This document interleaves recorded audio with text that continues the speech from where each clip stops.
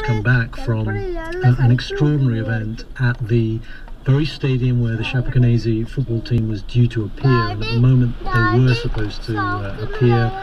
the stadium was absolutely full and the streets around it were full. There are estimated to have been around 100,000 people there, all wearing white, a lot of them wearing the logo of the Brazilian team,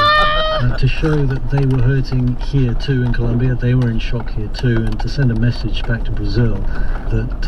the feelings here and the love of the people here was with them. Early football in the Colombian capital, Bogota. Listening to the newsroom here on the BBC World Service, and Jerry has some other stories from our news desk. The birthplace of one of South Korea's former presidents has been